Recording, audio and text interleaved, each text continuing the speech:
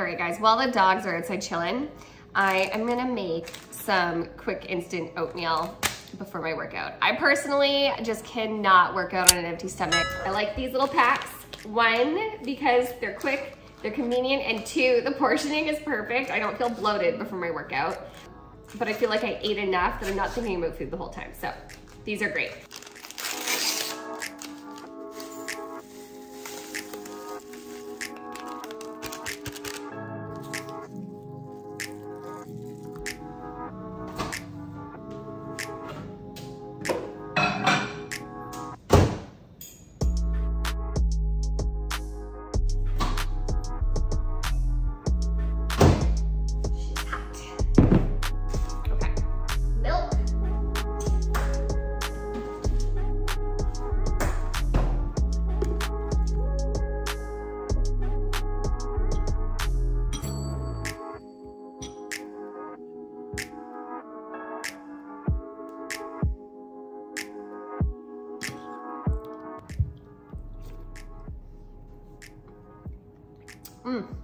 So good. Okay. I also need to make some pre-workout. So, I like this little mini shaker cup.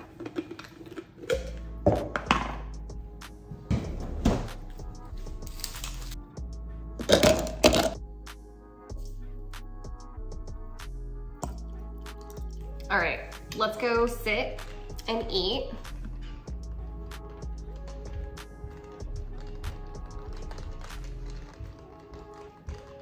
Little sneak peek of the gym.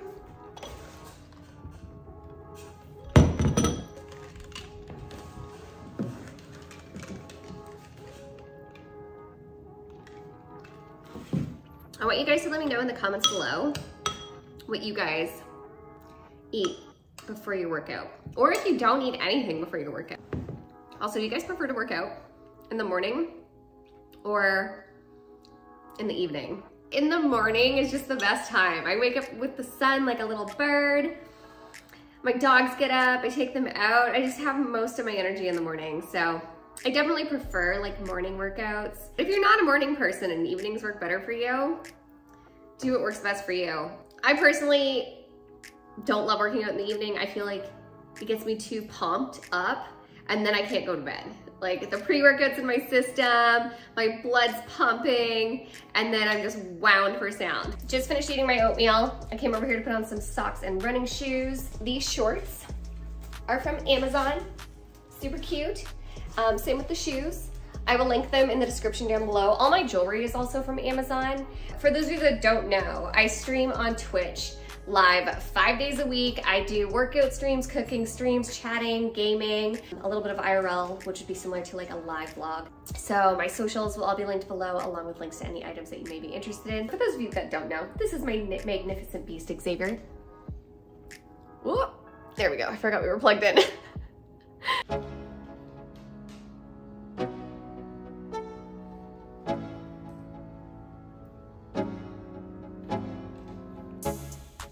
I'm cheesing around. This is my home gym. I'm still working on this pre-workout here. When I'm working out, I usually like to drink pre-workout and water. I get really thirsty and I can't like just chug pre-workout the whole time. It makes me feel like my head's gonna explode. So I drink a lot of water while I'm working out and then I take sips of my pre-workout in between.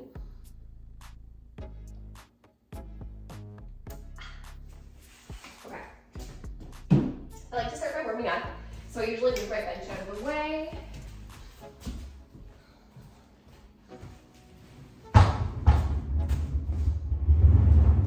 All right, so I like to start by stretching a little bit, especially like my neck, my lower back, my hip area. Whenever I get a knot, for some reason, I tend to get it in my neck. So it's just like an area on me that I know I need to stretch out.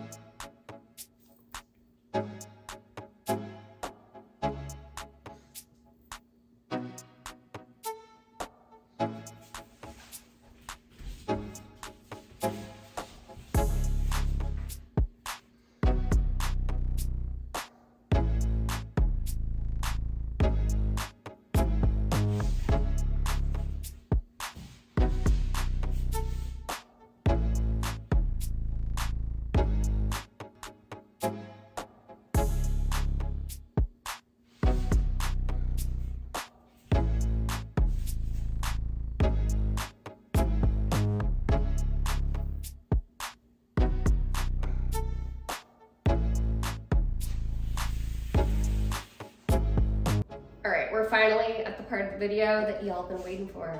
Hip thrusts versus squats. How to grow the booty. Which one is more effective? Should you be doing both?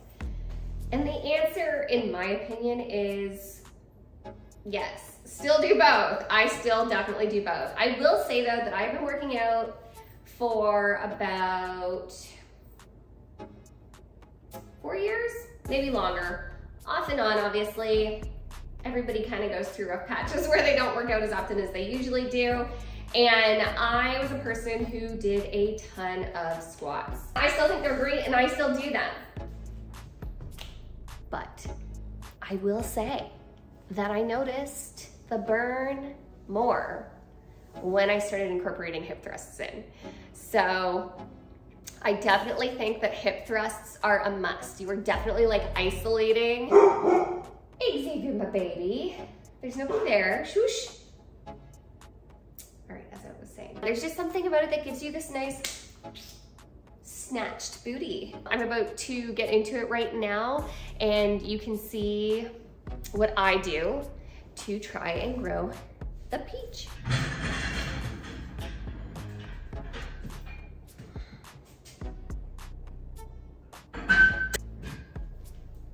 All right, sometimes I like to do a set with no weight, just so I can perfect my form.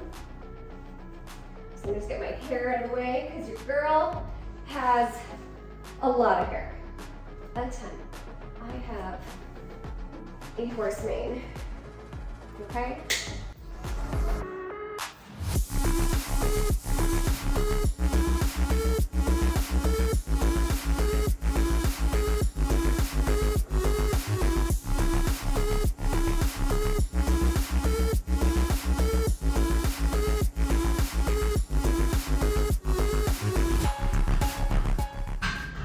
I didn't put a ton of weight on. I put about 10 pounds on either side, and the bar itself is like 45 pounds. Some of the girls with the fattest peaches I have ever seen simply do body weight resistance. I don't lift super heavy. I just up my reps sometimes. I make sure I'm squeezing, and I make sure that I'm taking enough protein at the end of my workouts.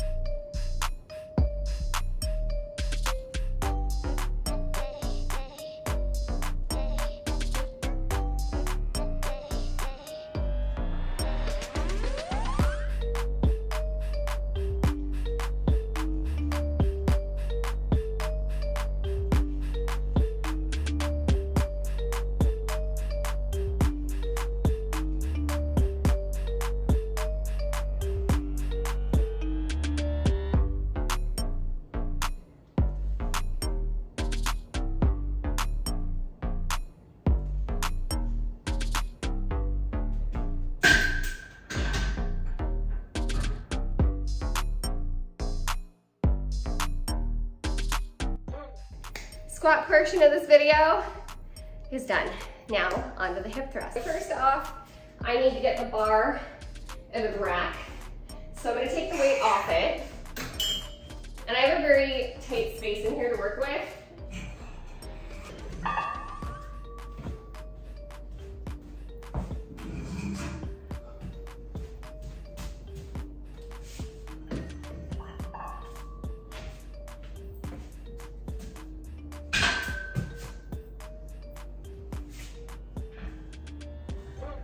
As I so casually try not to put holes in my drywall. Okay, so I'm gonna put this down right here. And then I get my bench in the frame.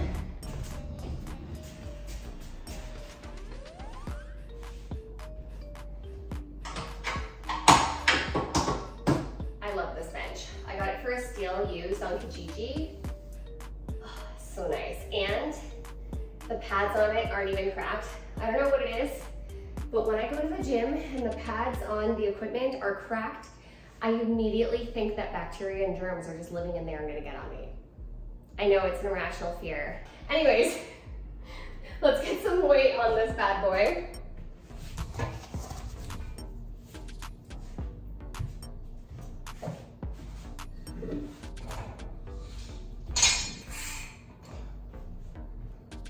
Okay, so when you do this, you're gonna wanna make sure you have a pad for your hips, or it will hurt.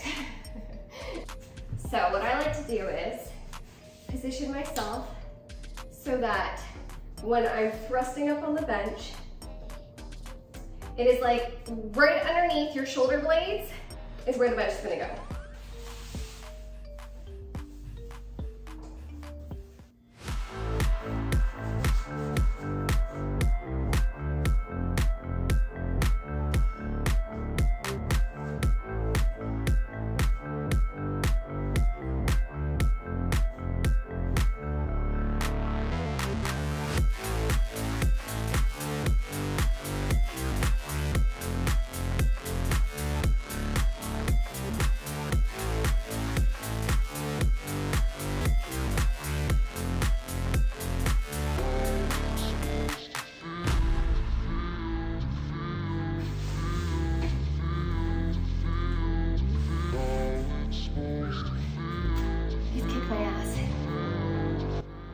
Another tip is to focus on something on the wall when you're doing it. Keep looking at that as you're doing the movement instead of tilting your head back. I know it sounds crazy, but you'll feel it in your glutes more because it's less of a rocking motion.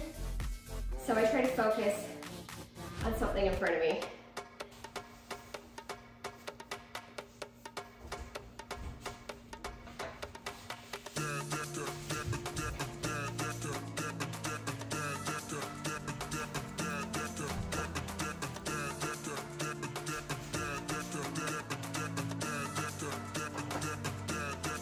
You'll notice that when I do these, I keep my shins and my knees straight, like parallel, like it's like a perfect L shape. It helps you target your glutes and prevent injury in the knee.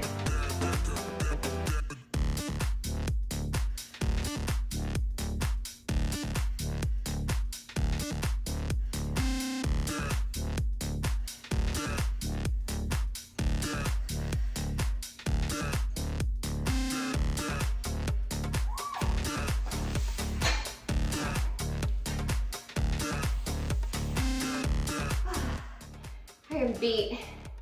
It's time for me to eat something high in protein. I don't feel like cooking, so I'm probably just gonna get a rotisserie chicken. If you liked this video, if you could subscribe, give it a thumbs up, and hit the bell so you know when I post another video, I'd appreciate it so much. Thank you so much for watching, and I'll see you next time.